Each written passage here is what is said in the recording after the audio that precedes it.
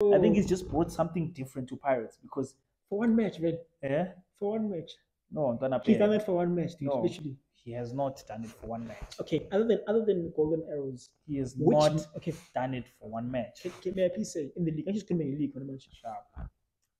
Which game, other than the Golden Arrows game, did Mm. Saleng do something impactful? Wow.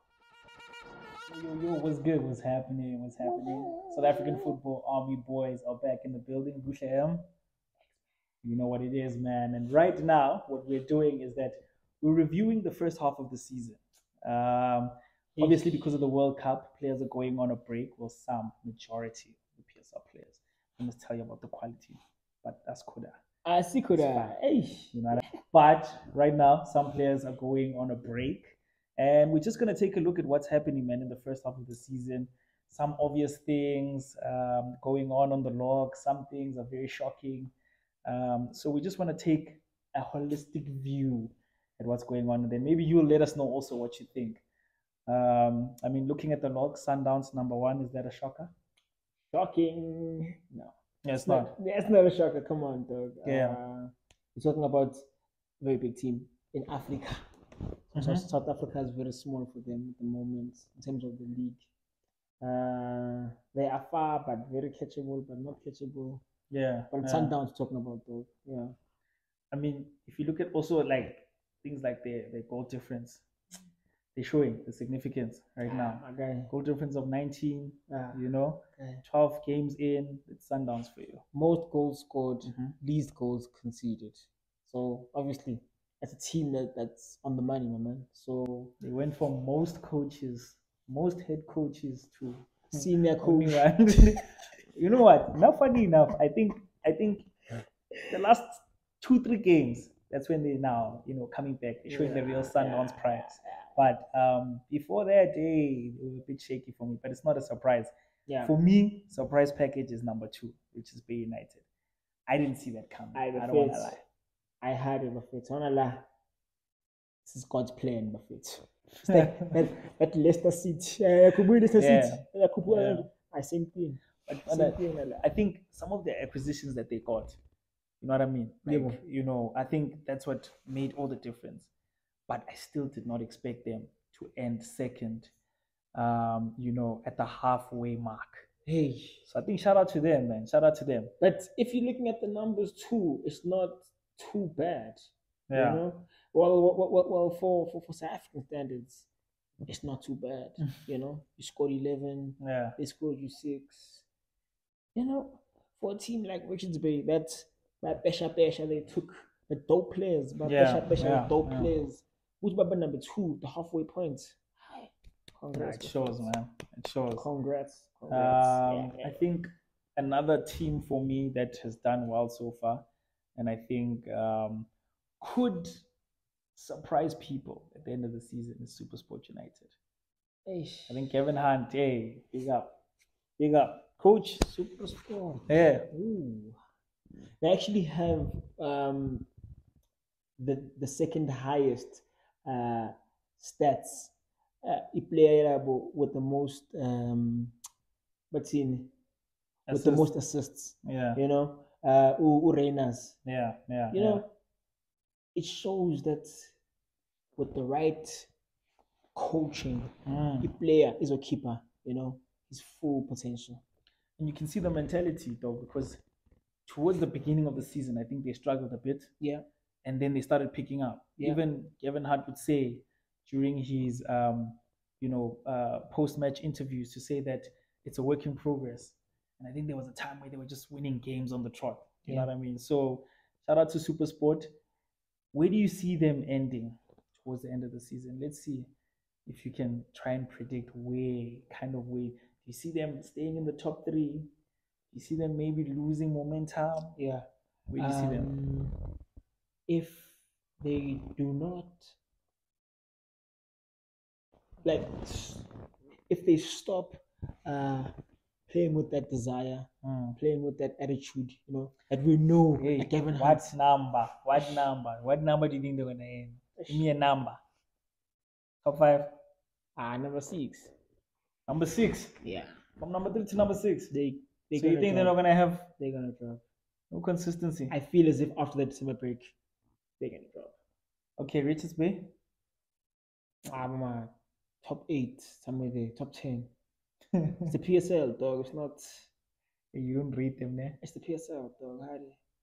Okay, so far, looking at the league as a whole, which coach has impressed you?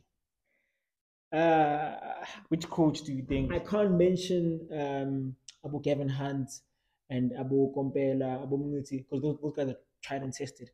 Let's talk about someone who's, came in a fresh face. For sure, it's a Roman Falls, Amazul. Yes. I like him.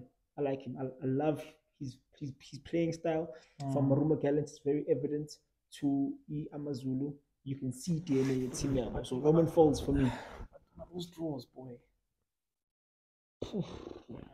Those draws. But they're creating chances. But they're not winning on those doors. But they're not winning.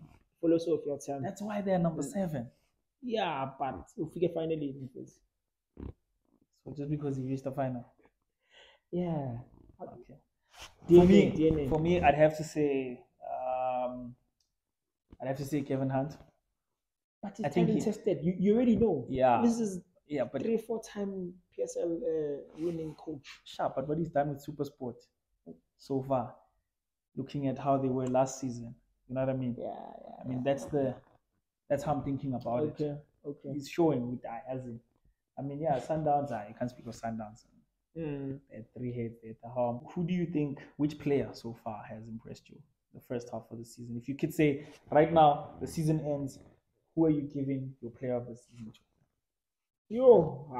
It's starting now.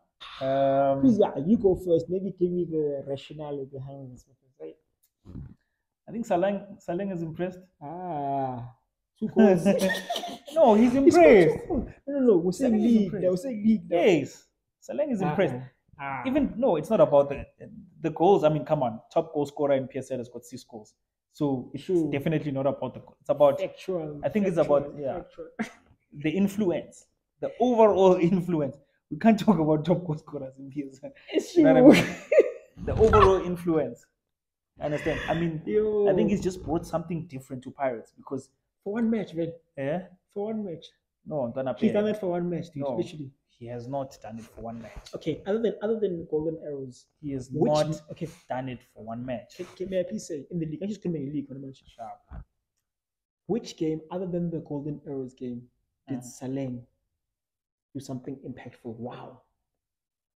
Man, he's influenced a lot of teams. The Amazulu, there's games that stuck out for me. There's Amazulu games that have stuck out. Or against Amazulu, he showed some good play. Yeah, and he influences. Yeah, he influences the attack. He influences it. He influences the attack. So we're going back. Abakor. Paris is not scoring. But player of the season so far. But anyway, what's your criteria? It was an option. It was an option. I think someone else who Caleb. But you can't like evaluate it. Feliz. Mufasa. The beast. Okay. Anyway, no, it was an option. I mean, let's look at the guys.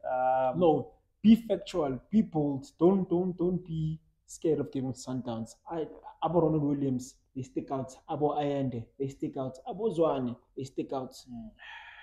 So give me a criteria as to why you're choosing the players you're choosing.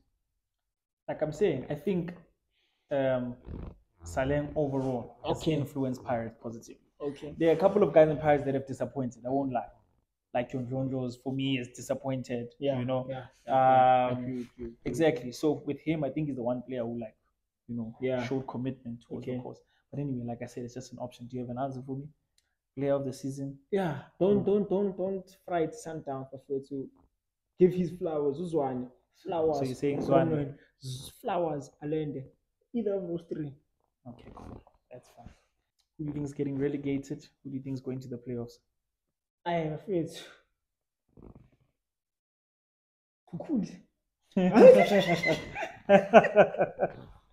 Mara Skukune, man. Okay, Team ya Limpopo. Okay. What do we have to have? You see them automatic cut. Swallows Pinda Mzala relegation playoff. Yeah. When? Swallows nice. It's my Swallow. I don't know what Swallows are doing. I'm gonna be a bit controversial. Yeah. I Cape Town City, Cape Town City. No, I'm kidding. Not Cape Town City. I think you're right about Skukuna. Skukuna is not giving. It's not giving at all. Yeah. Maritzburg United is also not giving me things. I think they've never given. Especially because of the goals conceded, bro. My guy. Like, how are you on minus 13? Yeah. How's your goal difference minus 13? They've only scored 6 goals. They've conceded 19. You see, that's what I mean. Spoon is minus 3. Swallows is minus 4. Minus 13. Come on. So for me, that's And then I see maybe let's say a Swallows going to playoffs. I think. Yeah. But it's pretty hard there. Swallows, Kukune, Maritzburg. Quick question. What do you think of bottom 3 getting relegated and then the top 3 from the other league getting promoted? They must all go. Top 3, man? Yeah, let's make it 3. Okay. Let's make it 3. No, sorry.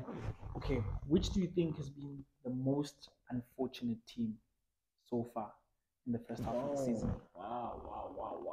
The most unfortunate team. Can I give you 2, please? Can I please give you 2? And I'm sorry to make this about a top 10 thing, but looking at the football that both teams play, Amazulu and Pirates have been very unfortunate in front of goals. Yeah.